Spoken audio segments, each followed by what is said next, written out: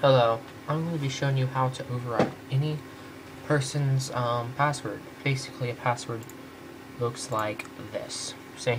So you have your screen and it prompts you for a password and you log in. Okay?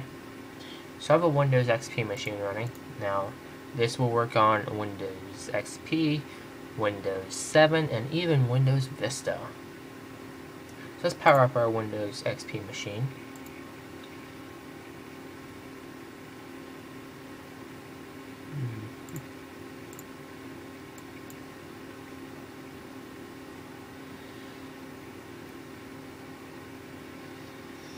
Wait for our Windows XP machine to boot up, and when once it's boot up, we're gonna see it as a password. Okay.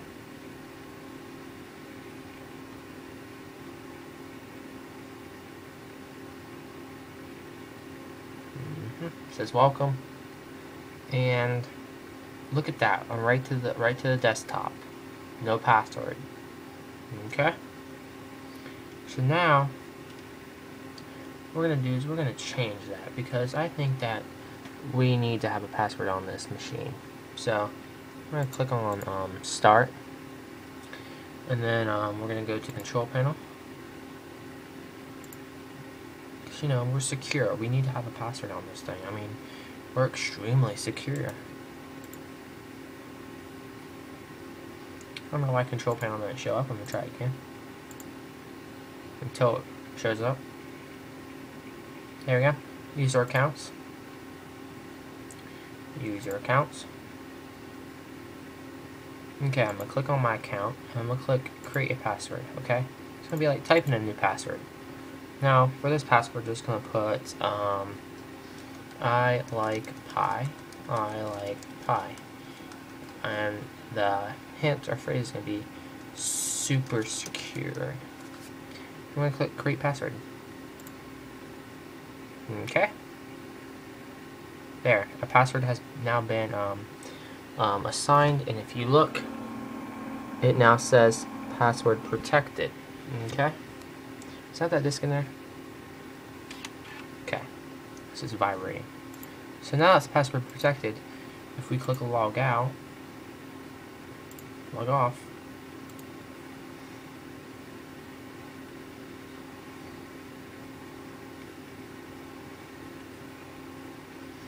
now it asks us to enter our password.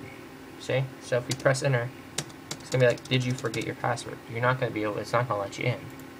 So this is where we type in our password at. I think it's locked up. Yeah, it's locked up because you were trying to guess the password.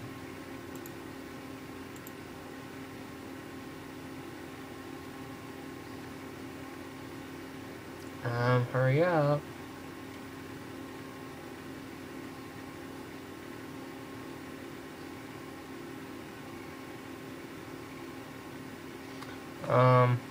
But yeah, you'll get stuck on this, and it's not fun. So let's restart the machine if we can. Yeah. It's because this machine's locked up now. How would that happen? There we go. Look at that, we're in. So let's log back out. See what the hell happens. Logging off. So we just press enter, it's gonna be like, did you forget your password? But I like pie. It's gonna load the settings and allow us back in, like that. So you obviously see it has a password, you can't really break it. So we're gonna turn off the machine. Turn off. Okay. Windows just shutting down. And then what we're going to do is we're going to use a handy dandy, really handy dandy boot CD. Okay? What you're going to do is you're going to boot off a CD on that computer. The CD is Hiram's boot CD, or whatever they want to call it. So hold on. while I find it in my collection.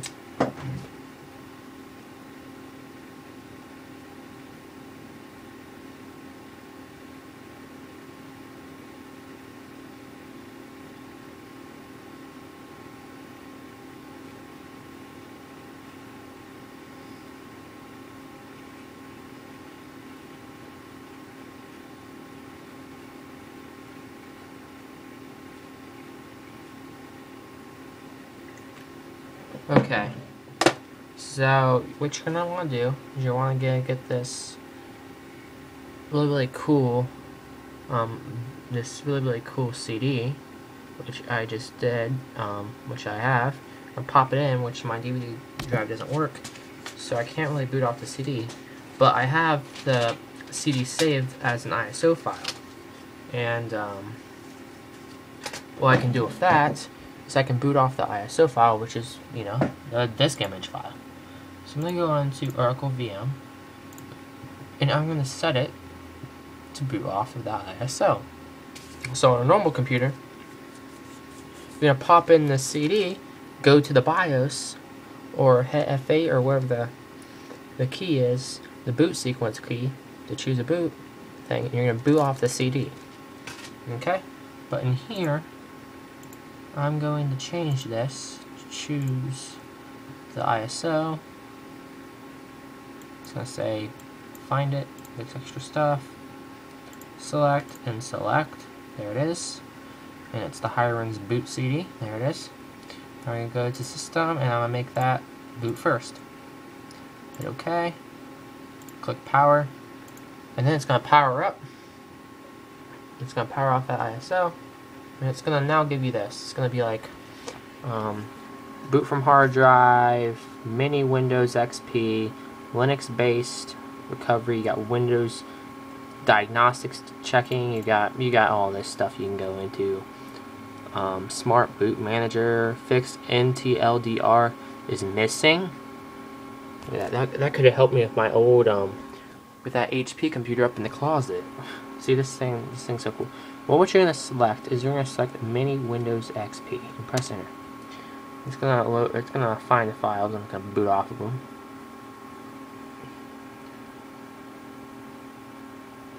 Then we'll wait for it to boot. Get mine unstuck from there.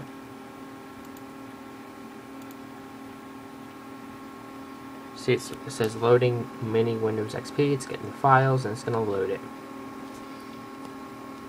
This stuff's legit. Best CD I have is this tech support boot CD. This is the extreme that I have. It's a good CD. I mean, I need to get more DVDs, and I need to get a good DVD drive. I mean, I'd burn like every operating system. I'd burn every little boot CD. I'd boot it all. I'd burn it all. I mean, so now it looks like a legit Windows XP is booting. That's not our Windows XP that's booting. It's the boot, and it's the Hiren's boot CD. See? It's gonna pop. It's gonna load. And there we go. Now what we have is we have an HB CD menu. Okay. So once all this stuff boots up, it's gonna be like program launcher. It's gonna be, you can go into anything, guys, and even it's really nice. So HB CD, boot CD, and then you're gonna click programs. Look at all this stuff that you have. You have all these cool tools, recoveries, antiviruses. You have it all. You do. Network, like WinSock repair, wireless key viewer, FTP clients, router IP/passwords. You even have putty on this thing. Oh my gosh, I love it. I love it. I love it. I love it. Smart sniff. But what you're going to go to is password/keys, and then you're going to go up to Windows login, and then the third one, password renew, set user password. Actually, no, that's not the right one. You're going to go to NTPW edit. It's the second one down. Sorry guys, I was looking at the wrong one. This is for XP, Vista, and 7. So now it's going to show this lovely, lovely thing. Now it's going to say C right there. What you want to do is you want to make sure you get the right directory. So I see a 19 gig C drive, so it's still C. So I'm fine with that. I'll click reopen, and then look at that. It'll grab all the users that's on that. It'll actually go into the Windows files. So I'm going to click on my account. We're going to change password. And look at this. Now, if you don't want a password, you just leave it blank. But if you do want a password, you actually enter characters in and verify. But we're not going to put a password on here. So remember, guys, it has a password. Remember, I like pie. That's its password. Well, look, we're going to remove the password. So we're going to leave these blank. We're going to click OK. Save changes. Then exit. There we go. We just changed the password on there, and then we can screw around with it more. Like scan for viruses. We got all kinds of stuff. Tweakers, XP anti-spy, write protected USB devices. See, I mean, you have it all. So what you're gonna do now is you're gonna click start, shut down, shut down. We're gonna let it shut down, and that's how fast it shut down. Go back into here, settings, and we're going to click on storage. We're going to remove that, or damn it, see, so now there's no disk in there, see, and then what we're going to do is go back to system and pop hard drive back up in the first.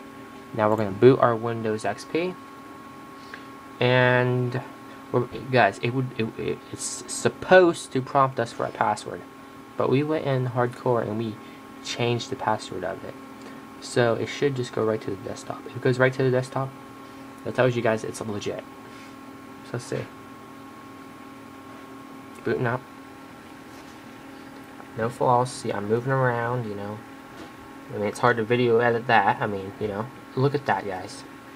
Right to the desktop. This is the desktop, guys, and this is under the same account. It's that's how legit that is. It's really, really awesome. Love it. Love it.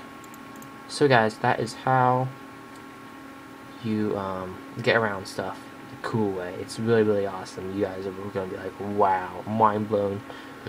So awesome, because it is. And I have hacker ideas of using this CD right here.